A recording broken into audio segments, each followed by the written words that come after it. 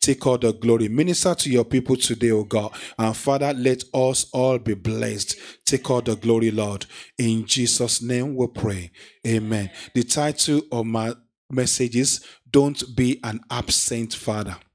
I will not be an absent father in the name of Jesus. And that leads me to a scripture. Mark chapter 5, verse 21 to 24. It's more than that, but just let us stop at 24. Mark 5, 21 to 24.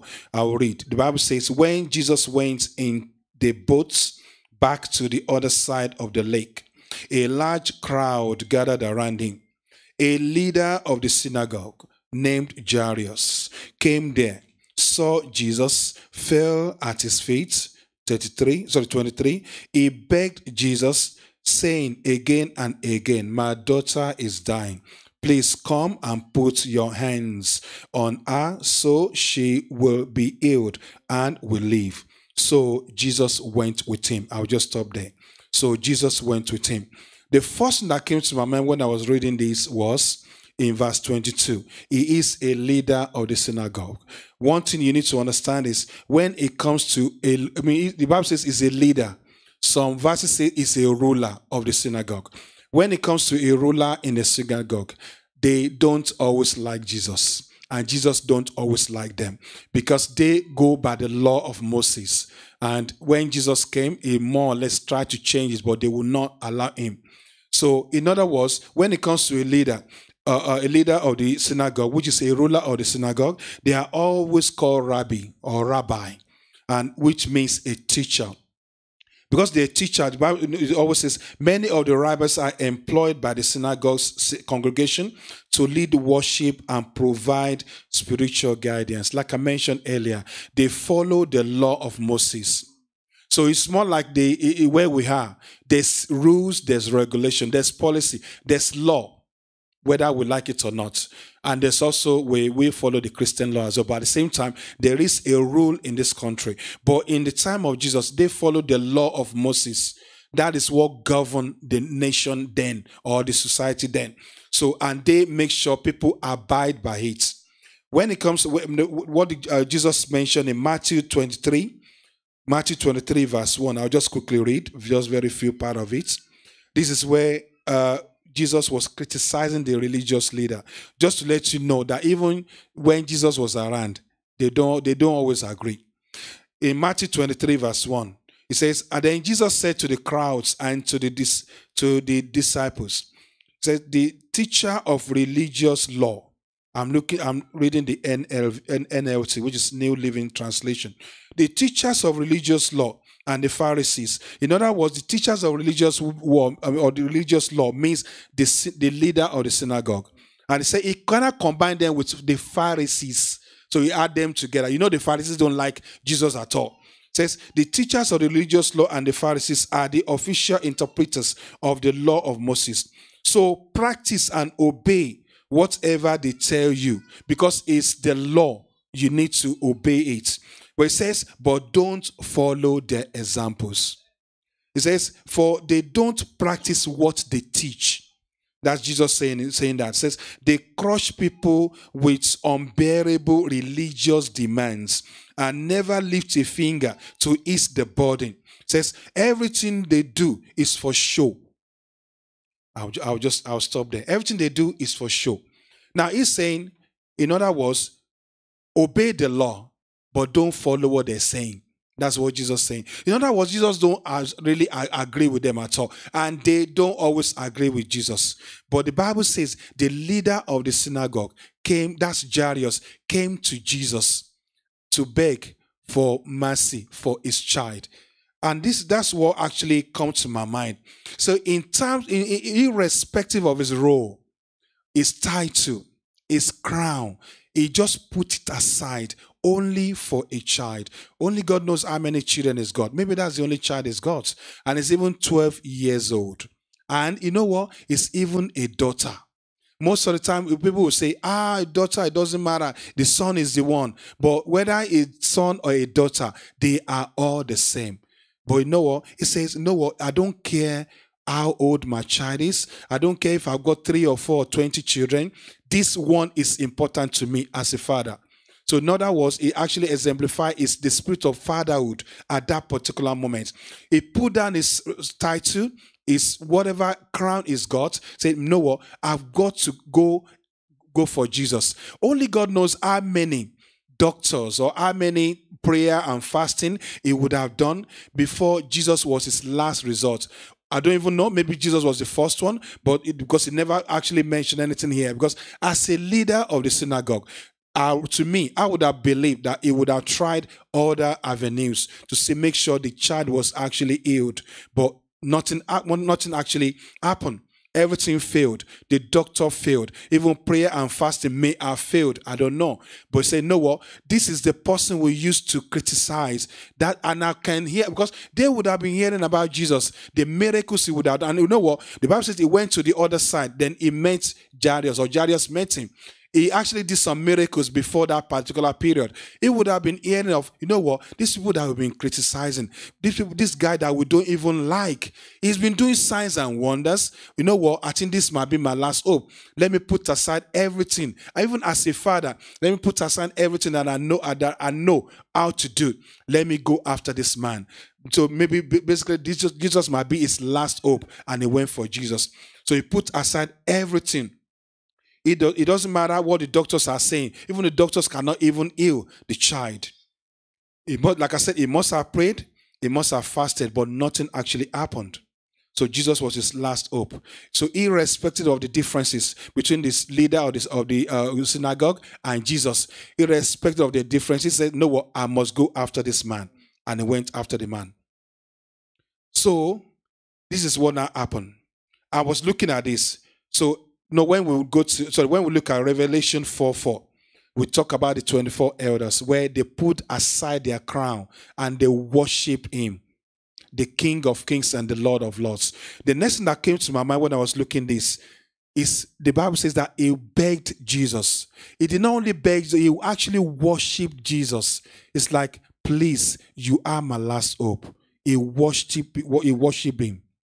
To say, in order for his child to be saved, for his child to be healed, he worshipped him. He put aside his crown, his rose, and he went down and worshipped Jesus, his maker.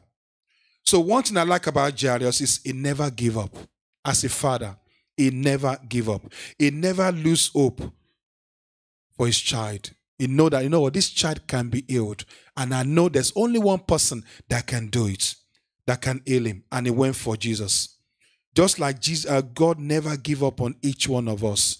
The Bible says in Isaiah 49:15-17, the Bible says, "Can a woman forget a nursing child?"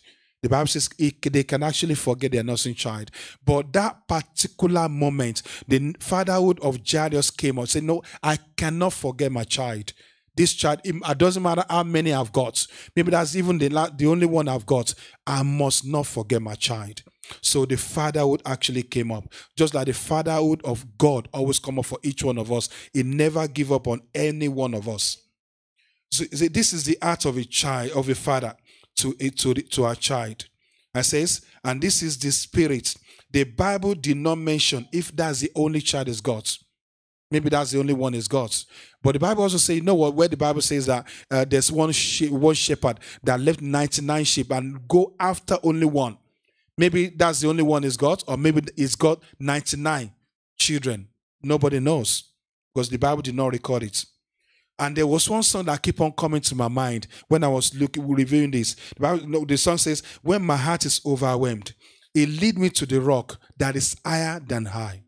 No, his heart was overwhelmed. Said, "What is the last hope for me? Where can I go?" His heart is really overwhelmed. And because his heart is overwhelmed, it leads him to the rock. And the rock is Jesus, that is higher than what he used to know.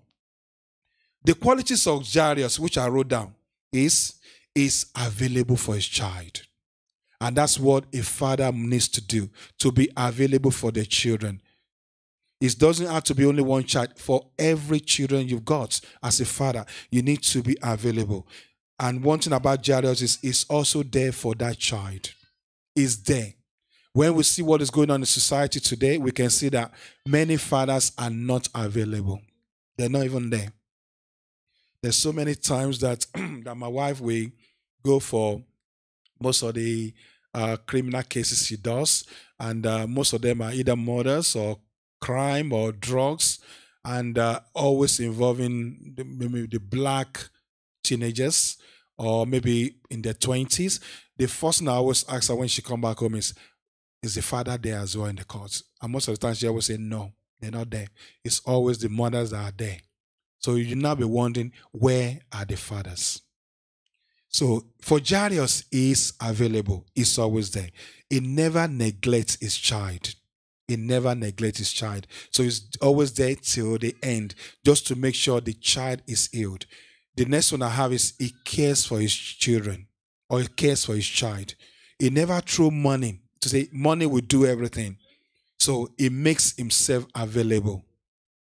He is not an absent father. We have a friend, some of us have a friend, he's a plumber to me, and I know Brother Kola knows the guy. To me, I've asked the guy, I said, he's from Jamaica. How many children have you got? 10. With 10 baby mamas. I said, are you responsible for 10? He said, I'm not responsible for them. Their mother is responsible for them. That's what we have in the society today. So they don't want to be responsible. He's not a young guy. I think it might be around 40, I think, between 40 and 45. Are you going to marry? No. Because I've got baby mamas. They will take care of my 10 children. So I was wondering, what kind of life is that? So to me, it's an absent father. It's not, if at times it doesn't work. And at times when he's hungry, he goes to baby mamas to eat there. That's his life. So it's just an absent, to me, it's just an absent father. It's not responsible at all. And just Jairus, one of the qualities for Jairus is willing to go to any length for his child to be healed. And one of the qualities is never ashamed. As a leader of the synagogue, he needs to be ashamed to go to Jesus because they always criticize Jesus. He's never ashamed. He's willing to do anything, put aside his crown, so he's ready for anything. One of the qualities also is he does not want his child to be statistics or bad news. If she died, it will be part of the children that died. He doesn't want his child to be statistics or bad news. And also, he did not allow his busy schedule to overshadow his only responsibilities. As a leader, he's a busy guy. There's no doubt about this. If you check the Bible, they are always busy. The ruler of the synagogue, they are busy. They don't have the time. But for one child, he makes sure he put aside how busy he is and make sure he focus on that child. And of course, he got the result. The child died, but eventually, because we didn't go to that side, but the child died, but eventually Jesus came through for the child. And also, it does not leave it to the mother. And that's what is going on in society today. They're leaving it to the mother to the mothers to do the work. He is available. It doesn't say, oh, you mother, you take care of that responsibility because I am busy.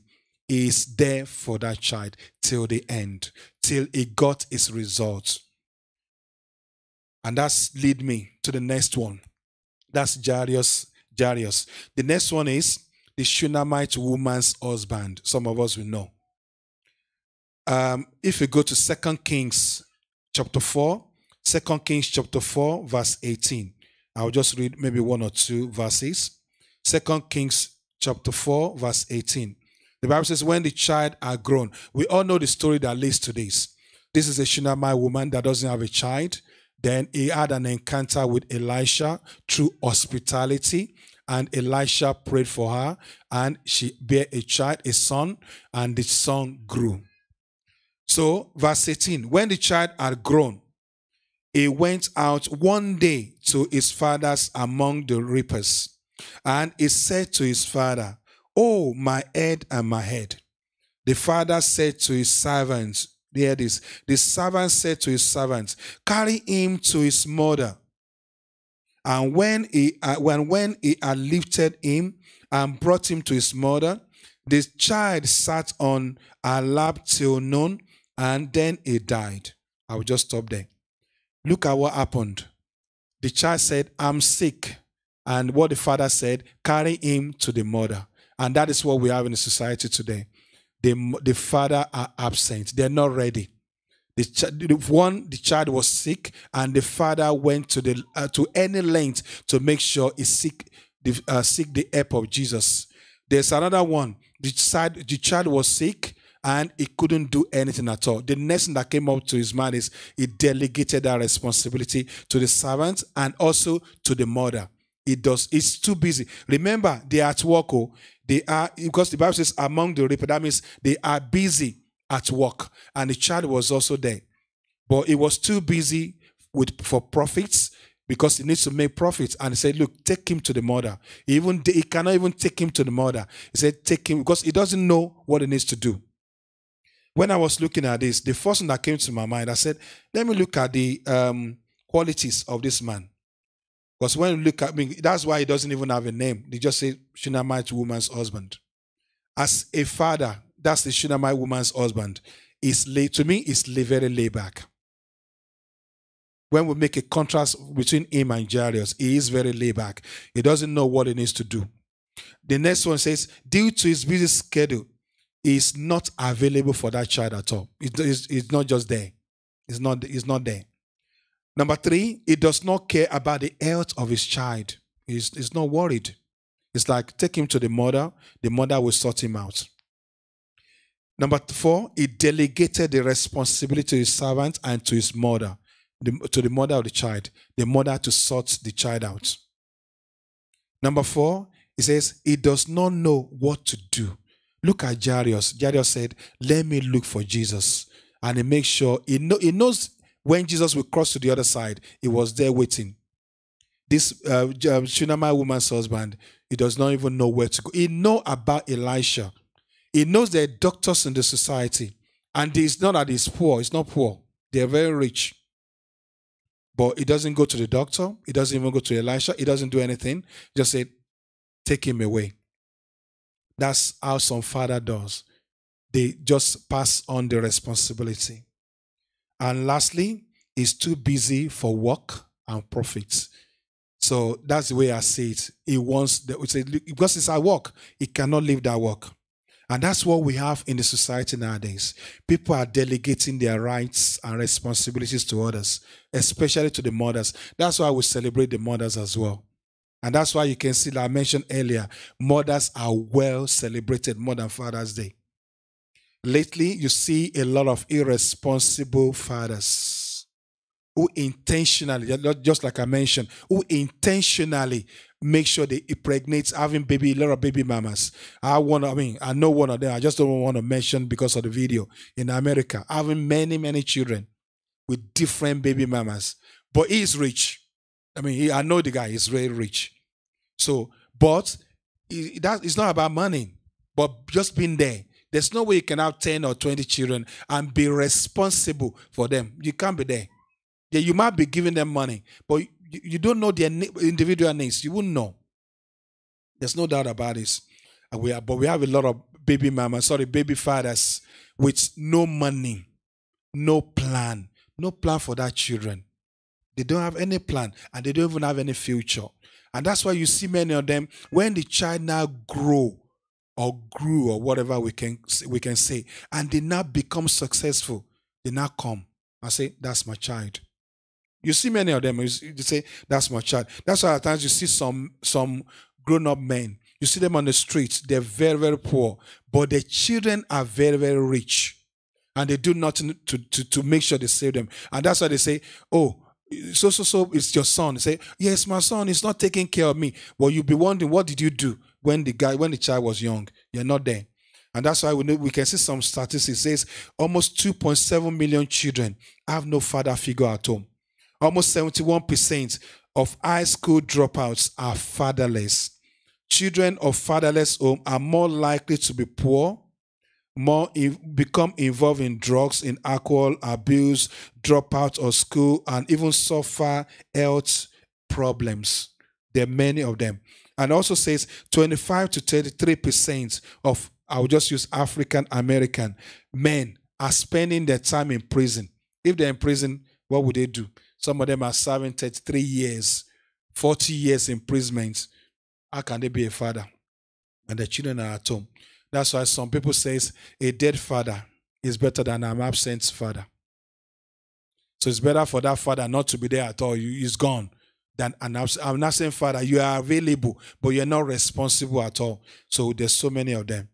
Just like I mentioned in my notes, I said some fathers are not supposed to focus only on their rights and forget their responsibilities. Many are forgetting their responsibilities.